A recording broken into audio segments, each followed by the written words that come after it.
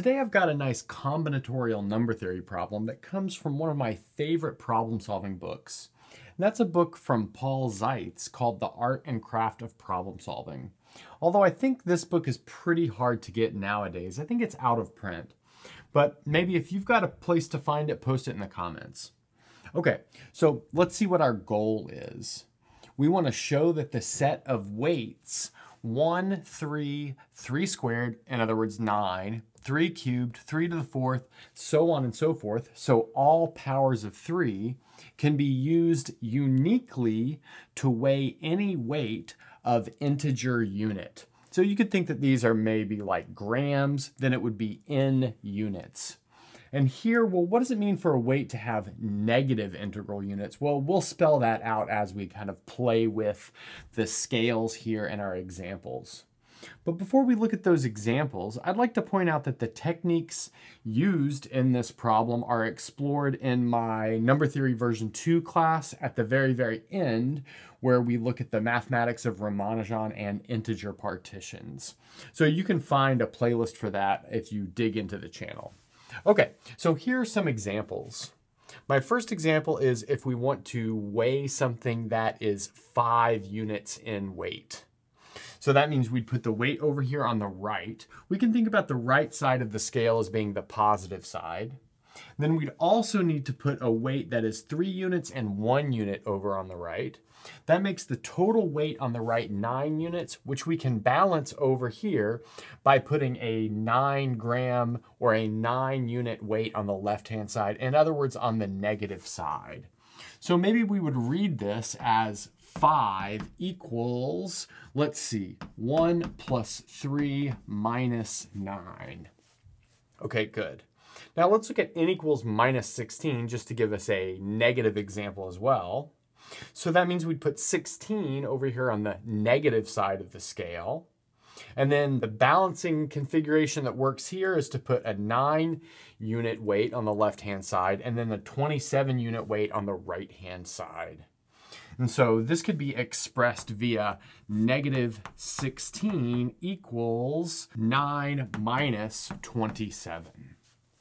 Okay, so what we'd really like to do is rewrite this question in the language of integer partitions. And so I think maybe the best way to do that is as follows. This question is like finding the number of partitions of n, so where n is our arbitrarily chosen integer, using parts. So the parts are plus minus 1, plus minus 3, plus minus 9, plus minus 27. But each of these at most once. So one time. That means if I use a positive 27, I can't use a negative 27. If I use a positive 3, I can't use a negative 3. Furthermore, I can't use 3 2 times. I can only use 3 0 or 1 times. But maybe before we dig into this, let's recall what a partition is. Well, that's essentially the factoring of a number into a sum. So this number 5 factored into a sum as 1 plus 3 minus 9 would be a partition of 5 using parts where we've got 1, 3, and minus 9. Now this is maybe a non-standard way to look at partitions. And in fact, if you look at the definition of a partition, this will not line up with the definition, although this is close enough to the theory of partitions that the same sort of techniques will apply here. Okay, so now that being said, let's get rid of this. We'll carefully restate the problem and then solve it. Okay, so after we looked at those examples and motivated our solution, let's introduce some notation and then restate our goal in terms of that notation. So for an integer n, I want to set p of n equal to the number of partitions of n using parts plus minus 1, plus minus 3, plus minus 9, so on and so forth, where these parts are all used 0 or 1 times. And furthermore, if you use a positive version of the part, you can't use the negative version of the part, and vice versa. And let's look over here.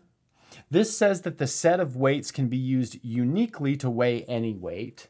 So being able to use any, or being able to weigh any weight, means that this Pn should never be equal to 0. And then the uniqueness says that this Pn should be equal to 1. So that restates our goal as showing that P of n equals 1 for all integers n. Okay, so now we're going to look at the generating function for P of n to get a handle on how this works. And the motivation for doing this is essentially the fact that many questions involving integer partitions are easily or more easily solved using integer partitions. Okay, so let's look at the sum over all integers of P of n q to the n.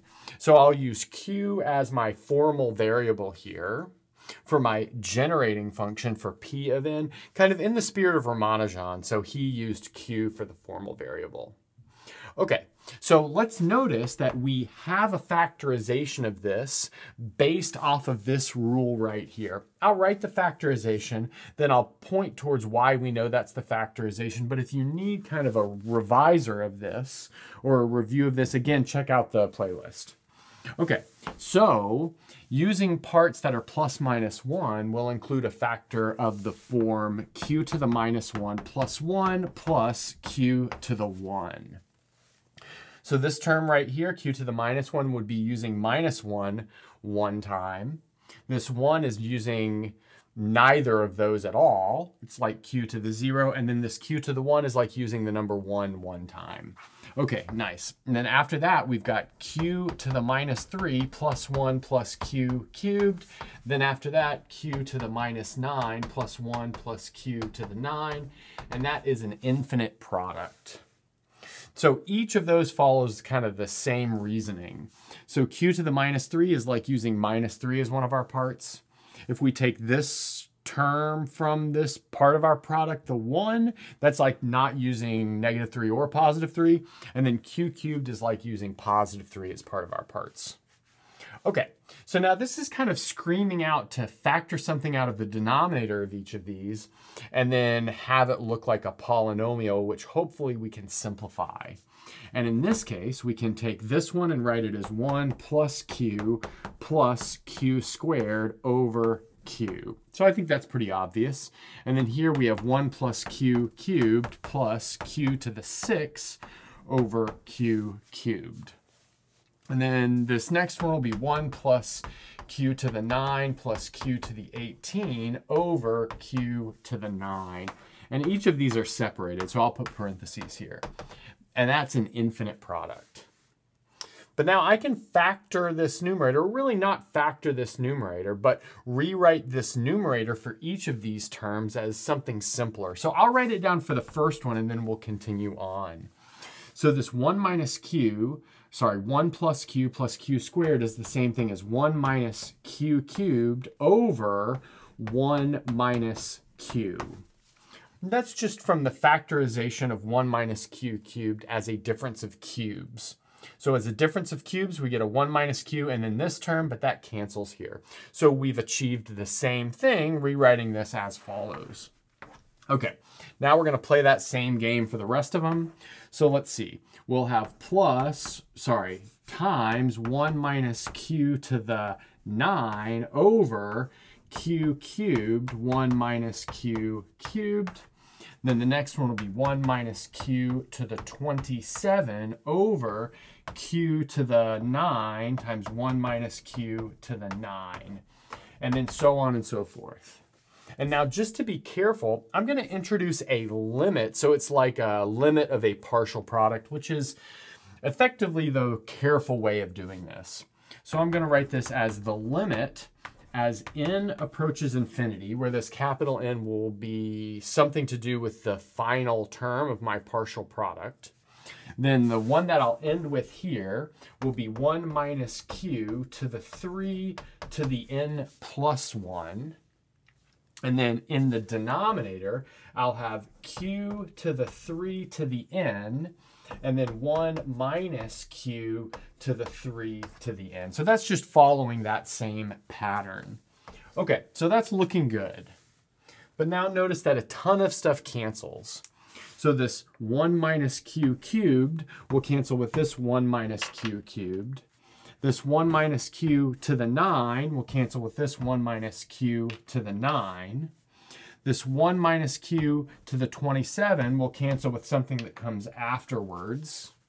And then finally, this 1 minus q to the 3 to the n will cancel with something that comes before. So in the end, we're left with all of these just single powers of q in the denominator. And then we also have a single 1 minus q in the denominator, and then this 1 minus q to the 3 to the n plus 1 in the numerator. So that's going to leave us with this. We have the limit as n approaches infinity, and then we'll have 1 minus q to the 3 to the n plus 1 over, so let's see, we'll have q to the 1 plus 3 plus 9 plus all the way up to 3 to the n. So that's because we've got q to the 1, q to the 3, q to the 9, all the way up. And then finally in the denominator, we have 1 minus q. Okay, so that's where we're at. So I'll bring that up and then we'll about finish it off. Okay, so here's where we left the last board. We had our generating function was the limit as n goes to infinity. Remember that was from our taking our partial product.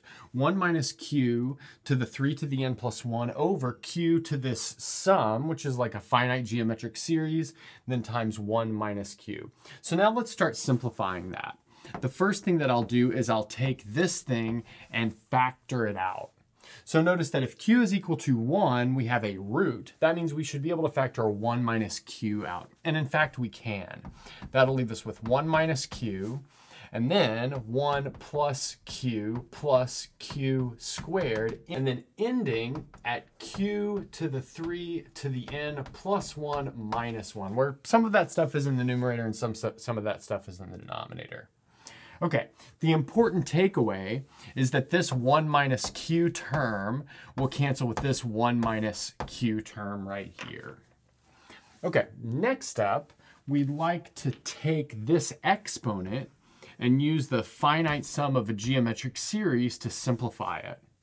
So I'll let you guys recall what the sum of a finite geometric series will give us, but it'll have the following form. 3 to the n plus 1 minus 1 over 3 minus 1, which is equal to 2. So we're left with something like that. Okay, so now let's rewrite what we've got. We have the limit as n goes to infinity of, let's see, 1 plus q squared all the way up to q to the 3 to the n plus 1 minus 1, and then that's all over q to the 3n plus 1 minus 1 over 2. So something like that. So the important thing here is that we get negative and positive powers of q. Since we're taking a limit, it's not exactly important what those negative and positive powers are, so I'll just write it as follows. This is going to turn into the limit as n goes to infinity of, I'll write this as maybe q to the minus a of n plus q to the minus a of n, let's see, that'll be plus 1 plus all the way up to q to the b of n minus 1 plus q to the b of n. You might say, well, what are those a's and b's? Well, they're represented by the differences of the powers here and here. So in fact, a of n will just be this number right here. So let's maybe write that down. So a of n is just this number. And then b of n will be the difference of this number and this number. But the important thing over here, which I'll put kind of in a star, the box around it, are that as n goes to infinity, a of n and b of n also tend towards infinity. So that gives us a doubly infinite sum of all powers of q, where all of the coefficients are equal to 1. In other words, we have the sum as n goes from all integers, in other words, like negative infinity to infinity, of q to the n. But what does that tell us? we've got the sum of p of n, q to the n, is just the sum of 1 times q to the n. But comparing both sides here, so comparing this with this, tells us exactly what we need, in particular that p of n is equal to 1 for all n and z. But that was the finishing blow to finish this thing off. And that's a good place to stop.